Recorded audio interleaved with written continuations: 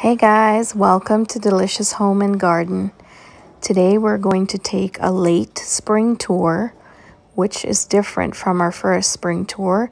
You'll get to see lots of things going on in the garden and what we've planted so far. So join me as we go ahead and start our tour. Thanks again for watching. Hey guys. So I'm going to give you another garden tour. I hope you all have been having a wonderful spring. So I know the last tour that I gave, we didn't have much going on. It was really early spring. But now it's late spring, almost. I think it's like 2 or 3 weeks more to summer. And I just want to show you. You remember we had fake tulips in here? Look at our baskets. They're going crazy. So the way we created this basket, this is our, oh gosh, the name is slipping me right now, but I'll remember in a minute.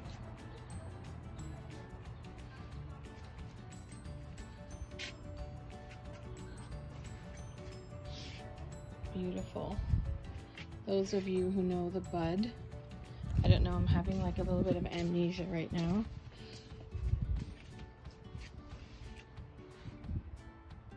Beautiful basket. So this one, we've added the potato vine, both colors, the lime and the red. And this is our house plant. So you can definitely do that.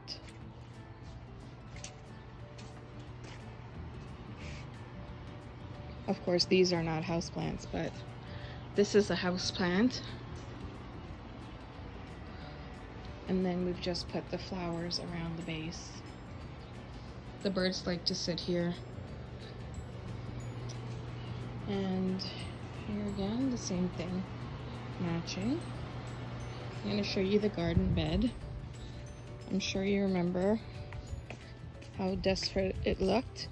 And then I was talking to you guys about having more color. So we were gonna change up the bed. This is the front. And here is the garden bed. Let me see if I can show you there. You see that? So this is my poppy. It comes back every year. A lot of these flowers come back every year, but what I've done is gone ahead and split up my peony. So I've lined the center of the bed with the peony, and at the back there and all around the back I've put my Shasta daisy, and they get about 4 feet, 3 to 4 feet high.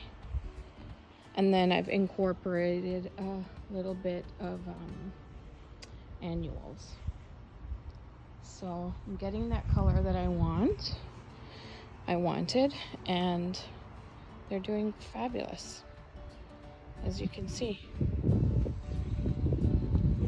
Here's one of my favorites for the spring, because it only blooms in the spring, is the bleeding heart.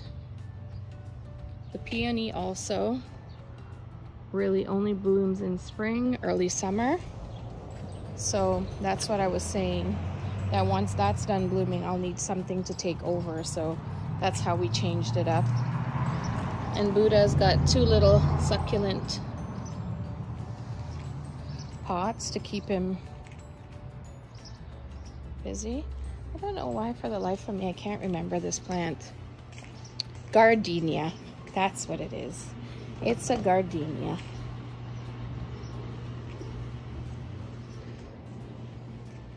Okay.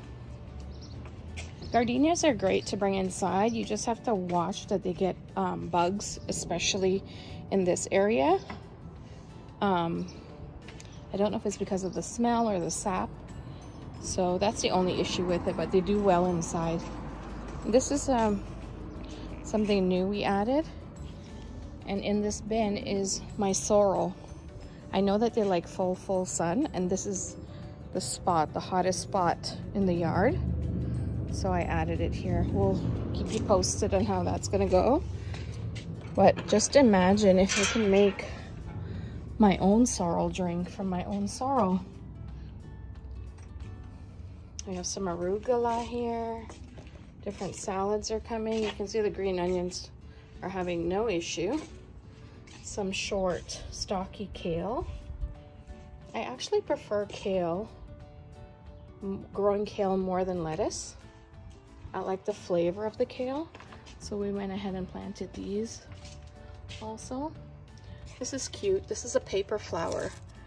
Hear that? It's not dead. This is just the way it is. Really cool, and they come in a lot of colors.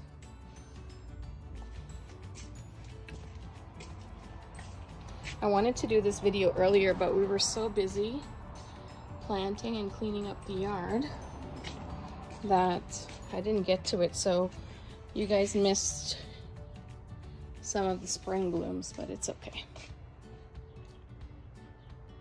Butterflies love these. That's my main goal when I plant. And these are edible flowers that I grew from seed. They were in the greenhouse. Really cute. They look like little sparklers. So here, this area here is my strawberry area. You can see they've been having a rough time. I don't know why, but they're coming along. And the ones over here are doing excellent. So go figure. Strawberries again. And they have a lot of flowers, so that will eventually turn into strawberries. See that? In this area, I put a lot of edible flowers so that we can use for our salads. Also, I grew these from seed. And we got our cooking area that we made up. And for those of you who watched the Palmyra video, I want to show you how the Palmyras are doing. Also known as frangipani. So they're doing really well. I didn't have any that died. Although I was a bit worried about this one, you can see. But we'll hold out and see. This one's giving flowers already with no leaves. Very odd looking.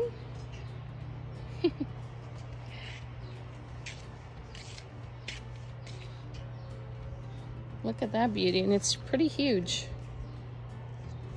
They're really, really sweet.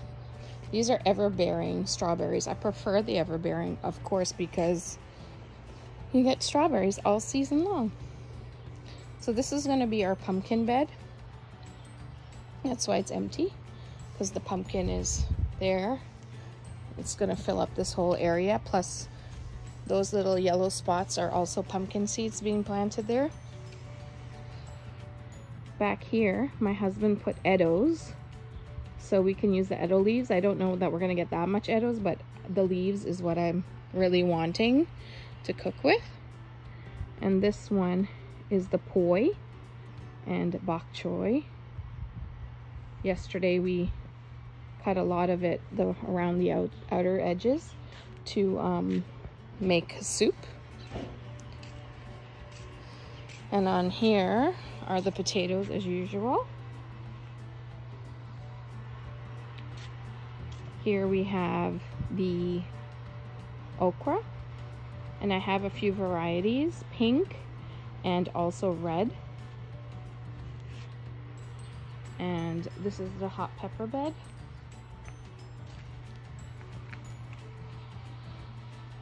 So all these are going to be hot peppers going all the way down. And this is our bush beans, celery, and down that end is going to be bitter melon and some cantaloupe. And the other one is cucumbers and some beans. And we also have another set of cucumbers here and some climbing spinach.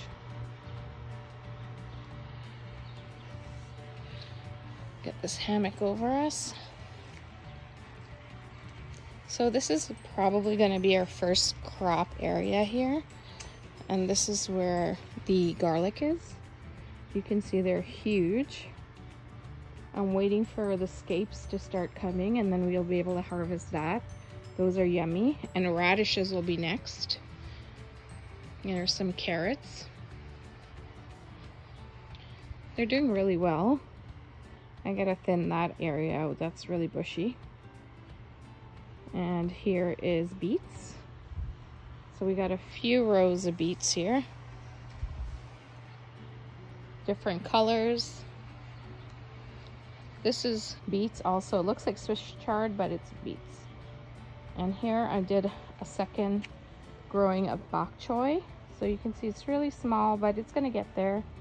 And in this bed is the cauliflower and broccoli, all the way down this way. On the trellis this year, we decided to grow our beans. And if you know, this one is called long bean or bora. Or in Trinidad, they call it bodie. And it's a very long bean. I use it in my chow mein if you watched a chow mein video. It's a very sweet bean and crunchy in texture. Here I have some bitter melon. And that's the trellis for it. Okay, and now on this entire bed here, this half moon shaped bed, is our eggplant.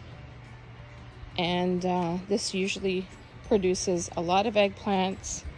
So if you're friends and family, you know, you get a lot of eggplant. This is also a bitter melon here. And it's a different type. It's a longer bitter melon. And this entire area here is some more kale. But unlike the other ones in the bin, these grow about 4 feet high. And this kale will feed me until October, November. That's another reason I like kale more than lettuce. Did I show you the lettuce? I think it's over here. So much to see, guys. I hope you guys are planting something this year. If you've never planted before, lettuce. There are two, but they're really, really tiny. Nice. I do like lettuce. I don't want you to think I don't, but I prefer the flavor of kale. And the way to soften kale, if you find it tough, is that once you get it to your size, or once you've chopped it up or ripped it up, however you do it, is to massage it with a little bit of olive oil, and that softens the texture, and then you can make whatever salad you like. So that's the trick to kale. And this is our tomato area. These trellises are amazing. I can't wait to see. Here we planted, Michael wanted a watermelon, so we'll see how that goes. And cantaloupe. Guys, don't be afraid to try growing anything. You'd be surprised. You'll be so shocked. In this little area, we grow so much.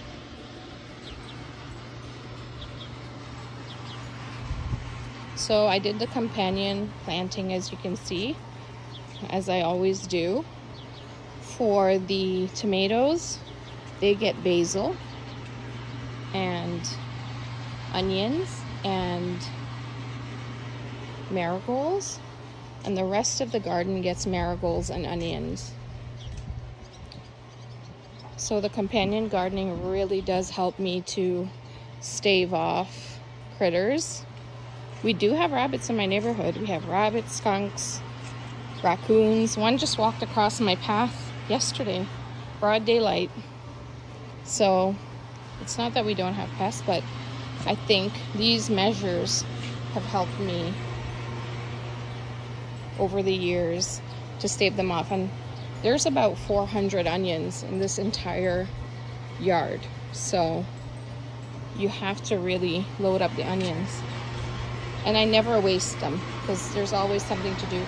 This is the extra basil and rosemary. And now we're getting into our orchid area. Sorry about the noise from the AC. It smells amazing here. This is my Queen Elizabeth lilac, and she's in full bloom and smells amazing in this area. Orchids hanging under the basket. Some bonsais. This is a tamarind bonsai. Here's a jasmine bonsai. Eucalyptus.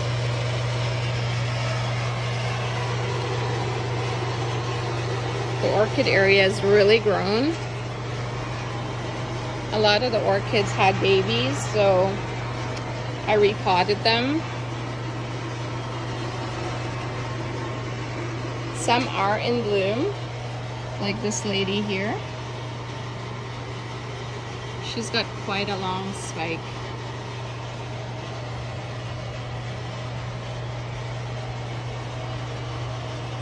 Beautiful. This is actually the vanilla bean orchid. It actually will produce a vanilla bean maybe for me one day.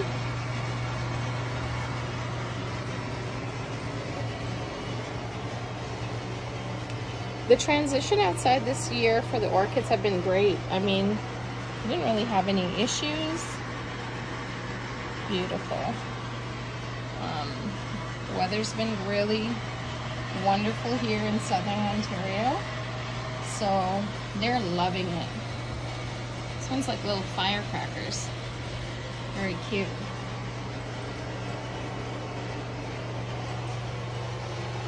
And you can see this area here. It's got this mesh on the top, and I put some tree branches. That's just to break up the light so it's not too much direct light. That's probably the only thing that would damage them.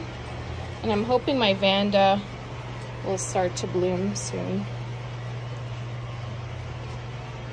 So that brings us to the end of our tour. I hope you enjoyed this one more than the last, because the last one was pretty bare and dry. But yeah, if you have any questions about anything that I do or plant, please feel free to ask or send me a message. I'll be happy to help you and answer your questions. And I hope you enjoyed our garden tour today.